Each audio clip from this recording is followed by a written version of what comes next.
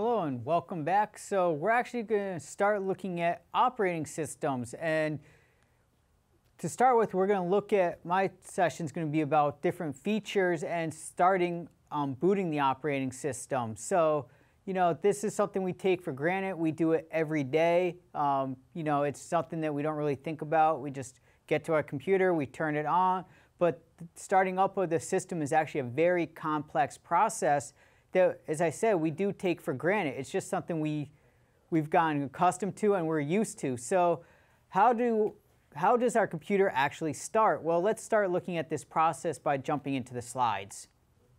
So booting your computer is a complex process, as I said, and here is actually a screenshot of a BIOS. And the BIOS is used.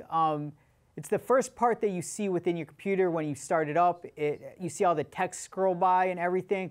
You can actually enter into your BIOS and configure it. So here's actually a screenshot of a BIOS. And so what the BIOS does is, when you first start it up, it does something called a post test. And this is a very important part of the process, as this detects the hardware of your computer. So the BIOS is actually going out and looking for your hardware that you have. And as well, what the BIOS is doing, it's actually looking for an operating system within your computer, within your hard drive. So your BIOS is searching for this operating system. And eventually, your BIOS will detect this operating system, and it will initialize it. And then once the BIOS initializes your operating system, the OS will actually take over and start loading the operating system. So what does your operating system do once it is initialized? Again, this is a complex process within the boot process. So we have our BIOS kind of finds our operating system and then detects it, hands off to our operating system, which then takes over and starts loading. So what does our operating system do? Because again, we do take it for granted that it's just there. It's a piece of software that we interact with, but we don't really think about what is it doing. So let's jump into the slides again and look and see what our operating system actually does once the BIOS hands off to it. So here is a screenshot of an operating system actually booting.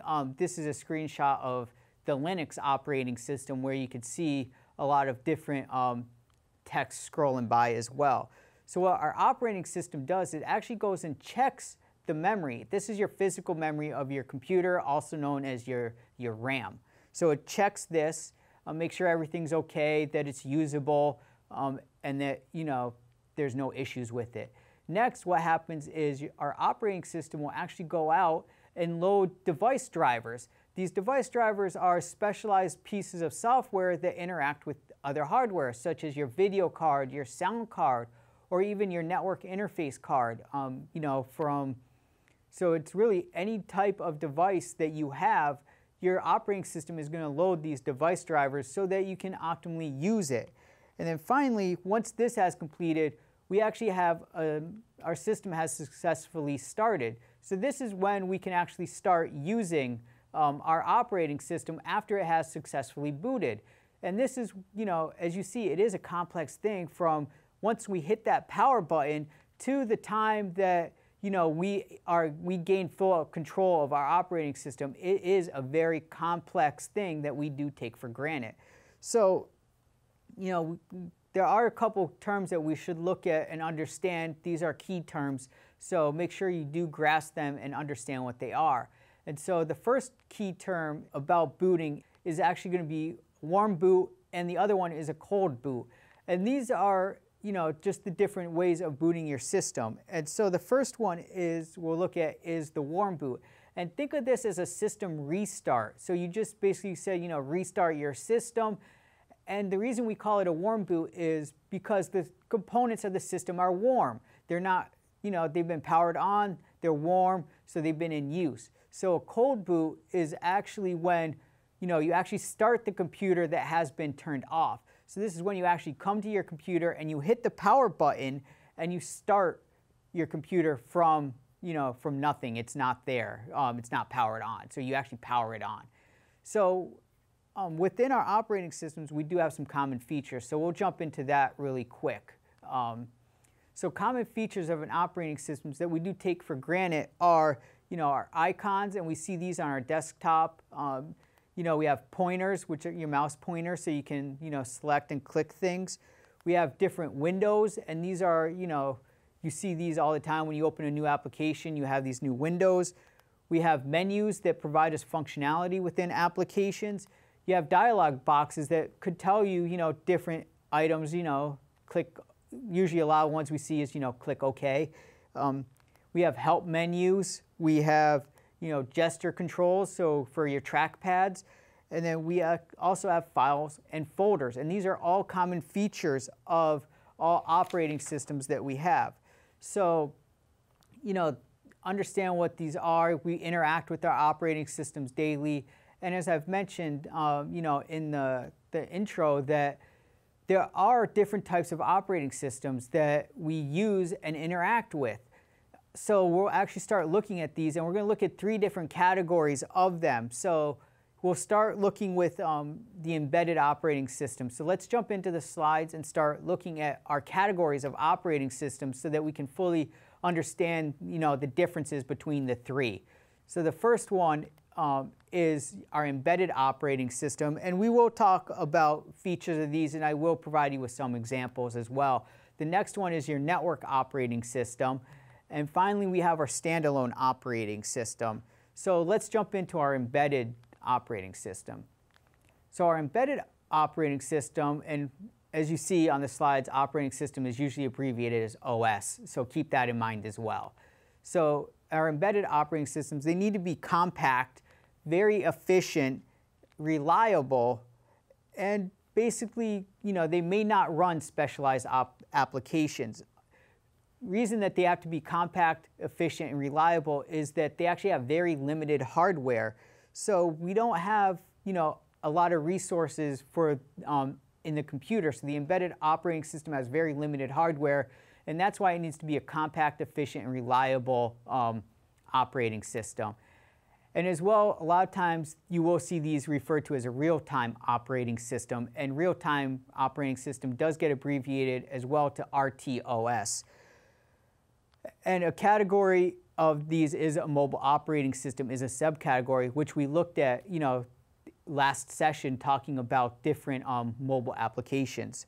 So let's look at some examples really quick. As I mentioned, Android last session, iOS, and you can see there are a lot of different embedded operating systems that you can see, and you might not know all of these, but they are out there. You have interacted with some of them. You can take other classes here as well, and you get familiar with them, such as some of the networking classes will actually use the Cisco iOS, which is a subcategory within, the embedded operating system. So keep that in mind. You don't see these all the time. The ones you're probably most familiar with are from the mobile devices, but there are other ones that you can interact with and everything. So now let's go and look at what a network operating system is, which is the second item in our category.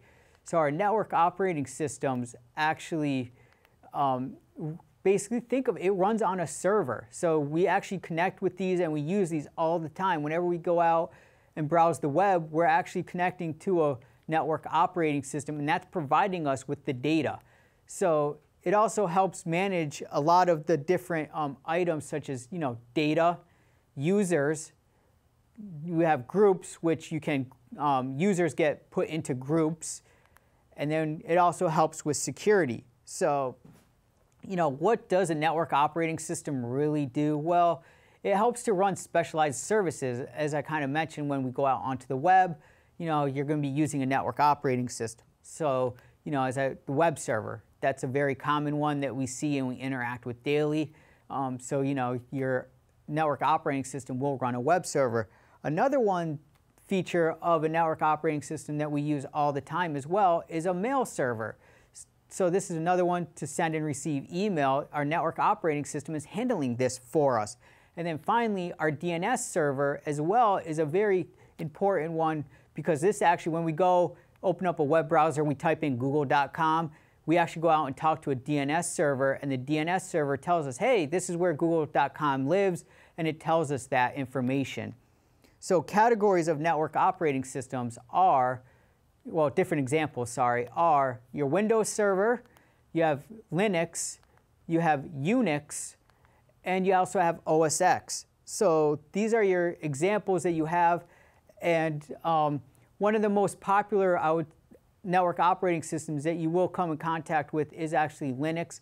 A lot of services out there use Linux because it is a free and open sourced operating system that you can have a lot of configuration, and you can do almost everything with it. So keep that in mind that, you know, a lot of the systems that we use, you might not be familiar with Linux, but a lot of the network operating systems out there are actually running Linux as a network operating system.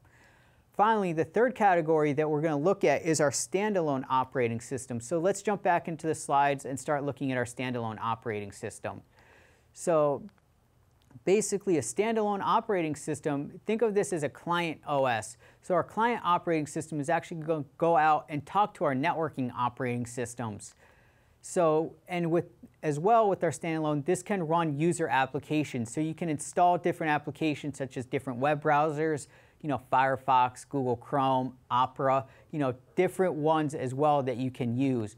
And other applications such as Adobe Photoshop, you know, word processing applications. So our standalone operating systems actually help, you know, provide us, the users, the ability to do a lot of different things. And as well, a lot of times we refer to this as a desktop operating system. And examples as well we have are Linux, Windows 7, and Windows 8, so your different flavors of Microsoft Windows, and OS X again. So you could see that, you know, we have a lot of different types of operating systems out there, and they aren't all equal. Some do fall under, you know, both categories. As you saw, Linux was a network operating system, and it's also a standalone operating system. So some do fall into both categories, and it just depends on how you're using it and how you've configured it. So, you know, keep that in mind that we have different types of operating systems, and recall that, you know, starting a computer, it is a complex thing. So, you know, thanks, and we'll see you next time.